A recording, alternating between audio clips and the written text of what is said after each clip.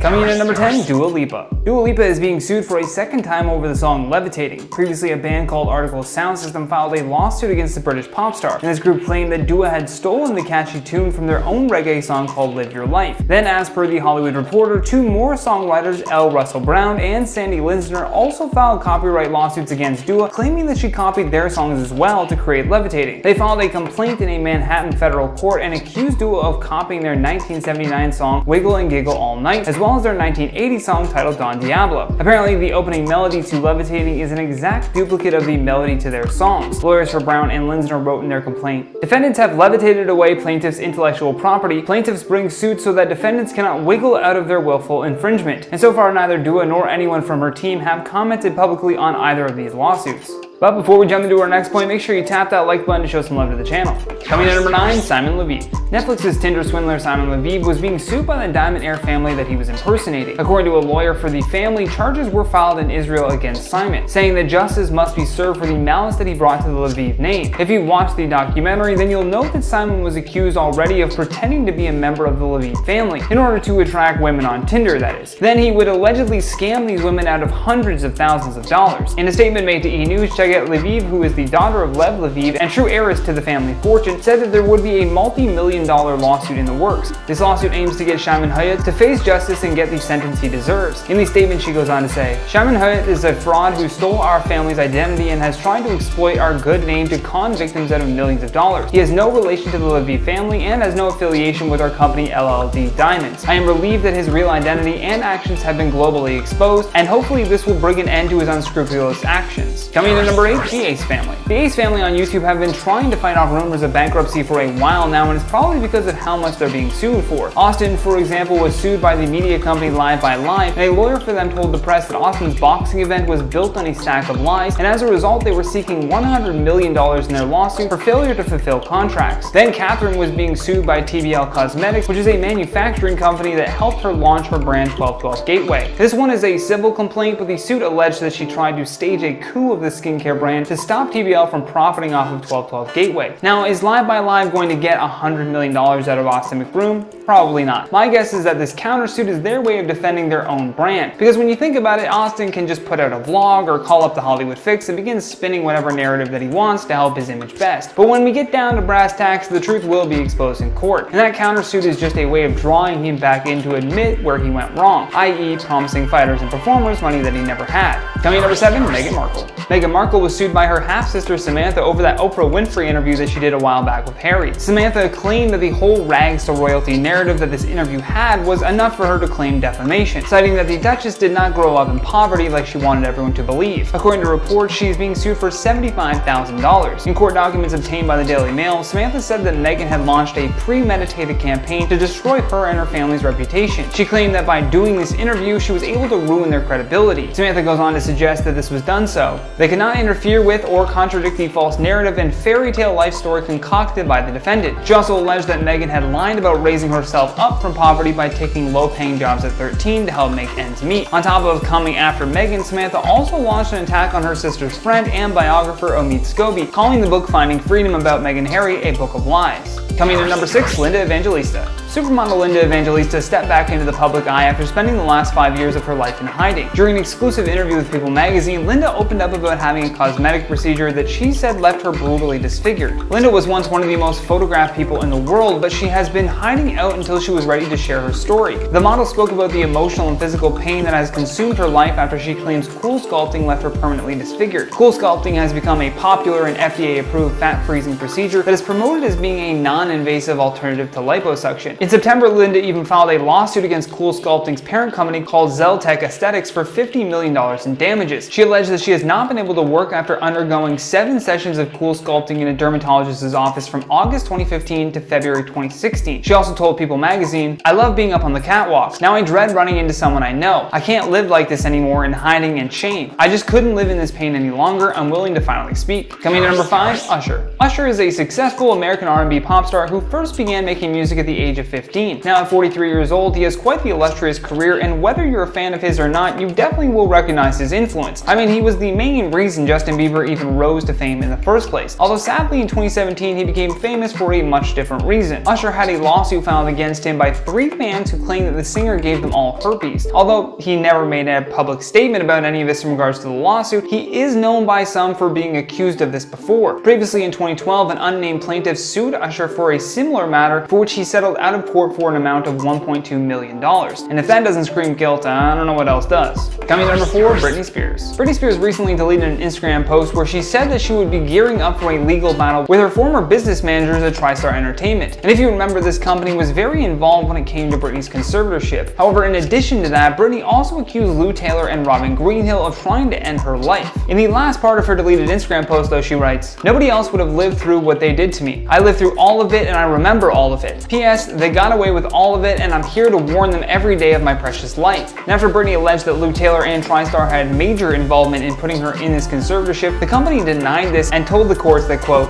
"No one at TriStar has ever had any control over Miss Spears' medical treatment. No one at TriStar has ever suggested monitoring Miss Spears' electronic communications. No one at TriStar has ever had authority to approve security protocols. No one at TriStar is aware of any hidden electronic surveillance device placed in Miss Spears' bedroom. No one at TriStar has ever received any compensation related to Miss Spears or her estate that is not accurately reflected in the accountings filed or to be filed in this case." And at number 3, Jay-Z. Jay-Z found himself on the receiving end of a $68 million lawsuit from a perfume company in 2016 after being accused of failing to uphold his end of a 2012 contract to promote his fragrance with them. Recently, a court ruled that the company should be liable to pay royalties to Jay-Z in its civil case that went to trial last year. After a 3-week trial that saw Jay-Z taking the witness stand, a jury ended up letting him off the hook for this alleged contract breach. He then filed a counterclaim against the company seeking $4.5 million in alleged unpaid royalties. However, the jury also found that the company should not have to pay damages to Jay-Z. And at number 2, Alec Baldwin. Baldwin found himself defending his past record of safety when it comes to having firearms on set, saying that throughout his entire career he has always trusted the prop experts on his films to make sure that the sets were safe. Despite how Alec feels about the situation and what he believes should have happened though, it was announced on February 15th that Helena's husband Matthew would be suing Alec, alongside many others that were also involved with this incident. The animated video demonstration also alleges that Baldwin was a mere 4 feet away from the crew when the weapon went off. The crew were in a direct line of fire and should have had at least protective glass or other personal protective equipment. Plus, the camera should have been remotely operated if they knew that a weapon was going to be aimed in that direction. And this lawsuit is going to be a massive one because these are only a few of the mistakes that we know about, and it's already a lot. There was an extreme amount of negligence on this set when it came to safety, and now they are paying the price for that.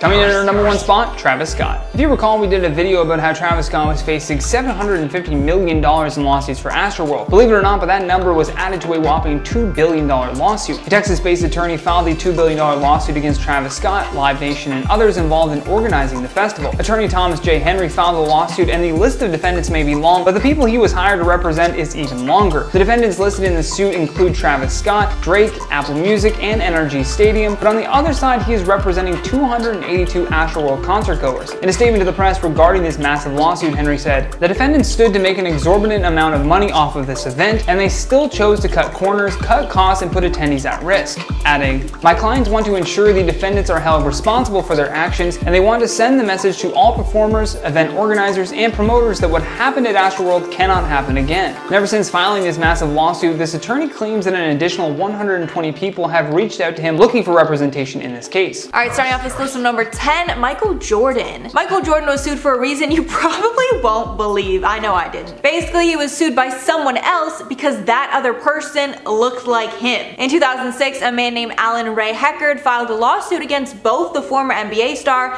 and Nike for increasing Michael Jordan's face and recognizability, with Heckard claiming that his life had been changed negatively because he looked like Michael Jordan. But if you actually look at pictures of the guy, he doesn't even look like Michael in the first place, to be honest. But this lookalike thought that looking like Michael Jordan was so bad that he deserved $832 million, with that money coming half from Jordan and half from Nike. And when asked by CBS how he got to that number, he replied, well, if you figure with my age and you multiply that by 7 and turn it around, and I figure that's what it all boils down to. With the man dropping the suit months later, probably after realizing he didn't have a case whatsoever. And at number 9, Sean P. Diddy Combs. The person who ended up suing Diddy might have actually broke some sort of record for the highest amount, because she wanted to sue him for $1 trillion. Valerie Turks filed this $1 trillion lawsuit against Sean P. Diddy Combs in 2011, with her claiming that Combs had a child with her 24 years earlier, and also stole a casino chip that was worth, quote, 100 zillions of dollars, according to The Guardian. But as you can probably tell from what was said earlier, this woman was, you know, a little off her rocker.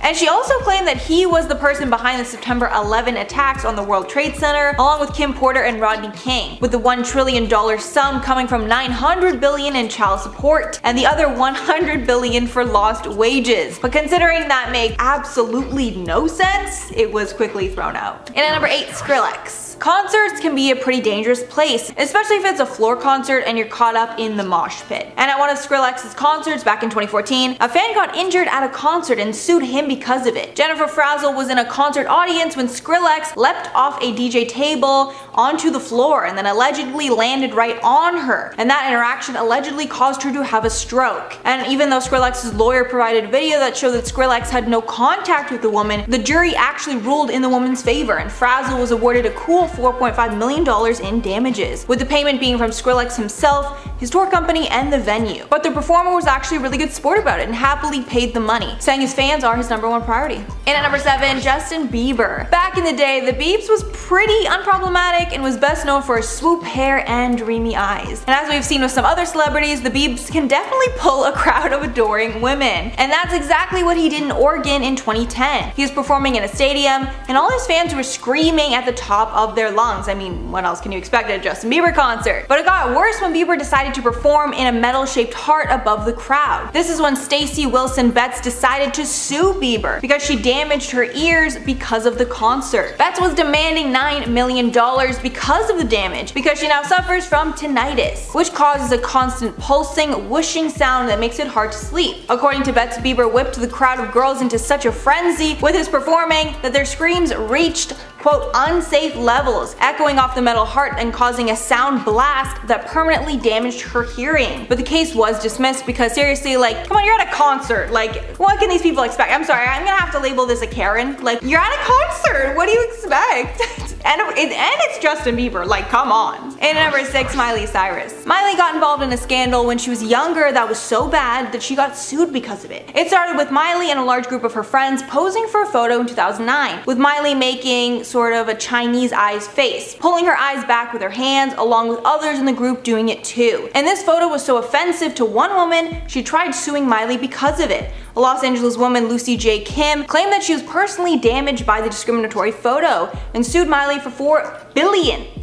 And that money was not just for her, but for the over 1 million Asian Pacific Islanders living in LA. And that's not humanly possible because Miley was only worth $160 million at the time. And obviously the lawsuit ended up being dismissed. Halfway through at number 5, Snoop Dogg. Richard Monroe Jr., a Snoop Dogg fan, sued him after the fan decided to run up to the stage for a hug from Snoop during a concert. But instead of a hug, he was met with a tackle from security guards. But also, I mean, what does this guy expect for rushing up to the stage? Like, that's what security guards are for? Because of the force from the guards trying to protect Snoop, Monroe was knocked out and dragged off stage. He woke up a little while later, backstage with his face swollen and allegedly lying in a pool of his own blood. After that incident, Monroe sued for $22 million in damages. And even though he won the case, he was only paid out $500,000 after the jury determined that Snoop was not entirely to blame for the incident. But I don't think Monroe was all that mad about it. Because of the court hearings, he saw Snoop multiple times over the span of a few months, and he felt closer than ever to the star. And at number 4, Bon Jovi. Bon Jovi is one of the greatest American musicians of all time and is of course wildly successful. But there was someone who believed that they were a key part in all his fame and sued him for a piece of the pie. According to Samuel Bartley Steele, Bon Jovi stole one of his songs. In 2007, after releasing his song, I Love This Town, Bon Jovi was hit with a $4 billion lawsuit from Steele, who claimed that he took one of Steele's songs and passed it off to the record label as his own. But Steele didn't have a case whatsoever, and the musical expert that he brought to court to testify about the song even disagreed and said that the songs were actually not very similar at all. And the only similarity is the title. And even though the lawsuit was dismissed, Steele didn't give up and appealed the decision, although I'm doubting that it went anywhere. And at number 3, Taylor Swift. Taylor Swift is a superstar, and when you have that kind of fame, you're bound to get the attention of some crazy fans. And Taylor did in 2015 when a fan was so obsessed with getting her attention that he ended up taking her to court. It all started when the fan, Russell Greer, wrote a song for Taylor called I Get You Taylor Swift and sent it around to her agents for Taylor to hear. When that didn't work, he sent it to Swift's family trying to get them to give her the song. And when that all failed, he then sued her for $7,000 for neglect of duty and emotional distress. But of course, that lawsuit was quickly dismissed, and after Taylor and her family called him out for being invasive and troubling, it only got worse, with Greer suing Taylor for a second time for $50 million in another attempt to get her attention. Again, the lawsuit was thrown out, but that shows the kinds of things that big stars have to deal with. And at number 2, Ariana Grande. Ariana got in trouble for something that a lot of celebrities get in hot water for, and that's for posting paparazzi photos of themselves on their Instagram pages. Ariana is not the first and will probably not be the last person to get in trouble for this reason, but in 2018 she got sued after she posted a photo of herself on her Instagram, but she was forced to delete it quickly after she received a lawsuit. Photographer Robert Barbara filed a lawsuit against the Thank You Next singer because she didn't license the 2 photos she posted on Instagram in August of 2018, Forbes reported. And she was suing Grande for up to $25,000 for each picture or the profits that singer made on it. And there were 4 pictures that were posted, with the documents reading, quote, Grande infringed Barbara's copyright in the photographs by reproducing and publicly displaying the photographs on the Instagram page. Grande is not and has never been licensed or otherwise authorized to reproduce, publicly display, distribute, and or use the photographs. Ariana ended up settling the lawsuit out of court. And at number 1, Future. Future is actually the only person on this list that was sued by another celebrity, and that was his ex Ciara. Ciara sued Future for $15 million, TMZ reports, with the lawsuit claiming that Future made slanderous comments about Ciara and their son on Twitter. And in addition to the money, Ciara wants Future to delete specific tweets and be barred from saying anything publicly about their family in the future. And Future has definitely tweeted out a lot about Ciara, hinting about the breakup and shading her new boyfriend. She's also shown issue with how many of his song lyrics are allegedly about her, but that is a difficult territory to sue for, and obviously, as we know, tons of musicians take inspiration from real life. Future countersued, claiming that he couldn't have harmed her reputation because her career was failing. Then after some more back and forth, Ciara ended up dropping the suit. Starting off in our number 10 spot, we have Nicki Minaj and Tracy Chapman. Last year, on January 7th, 2021, a long battle between Nicki Minaj and Tracy Chapman finally came to a close. The pair's legal battle started in 2018 over Nicki's unauthorized sampling of Tracy's song, Baby Can I Hold You. Nicki had publicly claimed all the way back in 2018 that she had no idea that she had sampled Tracy's song and begged the singer to give her rights to it so that she could move forward with her anticipated album release without delays, but Tracy refused. Years later, the suit would finally come to a settlement, with Minaj paying $450,000 in order to settle it. After the settlement, Chapman could be quoted as saying, quote, I'm glad to have this matter resolved and grateful for this legal outcome, which affirms that artists' rights are protected by law and should be respected by other artists. I was asked in this situation numerous times for permission to use my song. In each instance, politely and in a timely manner, I unequivocally said no. Apparently, Miss Minaj chose not to hear and used my composition despite my clear and express intentions. Despite the fact that Nicki took the song off of her album before its release, a leaked version still managed to make its way around the internet, but with the settlement, any further circulation of the song is banned. In our number 9 spot today, we have Taylor Swift and David Mueller. Not so much of a celebrity, but rather a public figure, David Mueller is a former radio DJ who was exposed and lost his job after inappropriately touching Taylor Swift at a meet and greet in 2013. He claimed that the contact wasn't intentional, but Swift said in a testimony, quote, it was a definite grab, a very long grab. David then tried to sue Swift due to his job loss, which led Taylor to countersue for just $1. She said this was because she wanted the trial to be an example for other women. During the trial, David's lawyer asked Taylor how she felt about him losing his job over the encounter, to which she responded, quote, I'm not going to allow you or your client to make me feel in any way that this is my fault. Here we are, years later, and I'm being blamed for the unfortunate events of his life that are the product of his decisions, not mine. In the end, Taylor went on to to win the suit back in 2017. In our number 8 spot today, we have Cardi B and Tasha K. Earlier this year, a federal jury awarded rapper Cardi B about $4 million in a lawsuit she brought against a celebrity gossip blogger who had posted videos referencing Cardi B in 2018. This series of videos claimed that Cardi B was a sex worker, that she had contracted sexually transmitted infections, and that she used illicit substances. Cardi B sued the blogger in 2019 for posting over 20 videos that spread, quote, malicious rumors, according to the lawsuit. In the end, the jury found the blogger, who goes by Tasha K, liable on 2 counts of slander, and 1 count of libel, and 1 count of invasion of privacy. Kind of ironic considering the title of Cardi's debut album. In our number 7 spot today, we have Britney and Jamie Lynn Spears. One of the biggest celebrity court cases in the last few years was Britney Spears and her fight to get out from her conservatorship. Now that that has happened, that doesn't mean the court dates are yet over. This lawsuit hasn't quite been enacted yet, but it's definitely and very publicly been threatened. In the last few years, Britney has been vocal of her feelings regarding sister Jamie Lynn and how she believes she is just trying to profit off of her fortune. Now that Britney is free to be in charge of her own life, she has begun to threaten to sue Jamie Lynn if she continues to speak about her publicly. This isn't necessarily a surprise considering the two have had a rocky relationship for many years, but things have certainly escalated in the last few. Like I mentioned, this isn't yet an official lawsuit, but it's one that Britney herself has said might be on the way. In our number 6 spot today, we have Nicolas Cage and Kathleen Turner. In 2008, actress Kathleen Turner released a memoir titled Send Yourself Roses. In this book, she made quite a bizarre statement when she claimed that Nicolas Cage, who she had worked with back in 1986, she claimed that he had been arrested for driving under the influence and that he had also stolen a dog.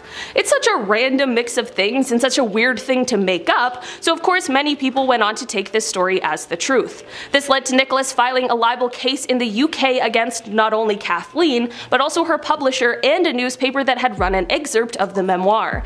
In the end, the defendants admitted to their wrongdoing and they apologized for their actions. They also paid the legal fees for Nicolas Cage and then went on to make a donation to charity. In our number 5 spot today, we have Polo v Polo. Not necessarily 2 celebrities, but instead a versus match of the head of a large fashion company against a magazine dedicated to a sport. This is one of the more bizarre lawsuits on today's list. Polo is the name of a sport, and the name of a magazine that is dedicated to it. Polo Ralph Lauren, on the other hand, is the high-end but casual clothing line that is designed to sort of allude to this sport. For 22 years, the sport, the magazine, and Polo Ralph Lauren could all exist in perfect harmony, but that changed in 1997. Polo magazine had a bit of a switch up in their business model and went for more of a focus on the elite lifestyle of polo players rather than the actual sport itself. This led to Ralph Lauren being worried that this was going to sort of hijack the image he was trying to create for his polo brand, so he sued. Ralph Lauren sued the Texas-based publisher, claiming that the magazine had no right to use the word polo, and in 1999 a Dallas court ruled in favor of the designer and the magazine ceased publication. This was, however, reversed in 2001 upon an appeal. Polo magazine was allowed to continue on, but they just added a small disclaimer that they are in fact not affiliated with Polo Ralph Lauren. In our number 4 spot today, we have Mariah Carey and Mary Carey. Mary Carey was an adult film star who, in 2006, Mariah Carey felt had a bit too similar of a name to her own. Mariah sued Mary because she felt as though her stage name was just a bit too similar to the singer's, and she said that she felt as though this similarity would ruin her image. Surprisingly, a judge agreed with Mariah, and in 2007 filing, a judge ruled that Mary Carey was no longer legally allowed to go by that name and she would have to find another. What do you guys think? Do you agree with this filing and decision, or do you think that this one went a bit too far? In our number 3 spot today, we have Sofia Vergara and Nick Loeb. Sofia Vergara was struck with quite a case in 2015 when her ex, Nick Loeb, sued her for custody of 2 female embryos that the couple had frozen in 2013. On Sofia's side, she argued that both parties agreed that the embryos would not be implanted without consent on both sides, but Nick was claiming that he had always intended to see the embryos to full term and that he would waive any of her parental obligations. In the end, this case was dismissed, but Nick didn't give up there. Instead, he decided to refile again in 2017, but this time in Louisiana. This is thought to be because there are more strict laws in that state in reference to embryos, but that has never been confirmed. A judge again dismissed the case, this time on the grounds that since the embryos were created in California, Louisiana courts had absolutely no sway. In our number 2 spot today we have Kesha and Dr. Luke. This is one long timeline of many lawsuits between these two. It's a long, sad story, but the most notable of all of the suits took place in October of 2014 when Kesha claimed that the music producer had horribly her twice, while also using his position to, quote, intimidate and torment her. Since that suit, there have been many more attempts by Kesha to get out of her contract with both the producer as well as Sony Music. She even claimed that Sony was aware of the things she was enduring, but chose not to act on it. She is releasing new music under her contract, but that doesn't mean the court filings are over yet. They are currently still ongoing. In our number 1 spot today we have FKA Twigs and Shia LaBeouf. In December of 2020, the New York Times revealed that musician FKA Twigs had filed a lawsuit against their ex, actor Shia LaBeouf. The lawsuit listed several horrible things that they alleged that they endured over the course of the relationship, as well as the fears they presented them with and the lasting distress that it all caused. They described the emotional, psychological, and physical pain that they went through, and them coming forward also led to Carolyn Foe, who had also previously dated the actor, speaking about her similar experiences as well. Both Twigs and Carolyn have described having small disagreements that turned into all-night fights, depriving them of sleep, the rules they felt as though they were made to adhere by, and just their general feelings of uncomfortability while in these relationships.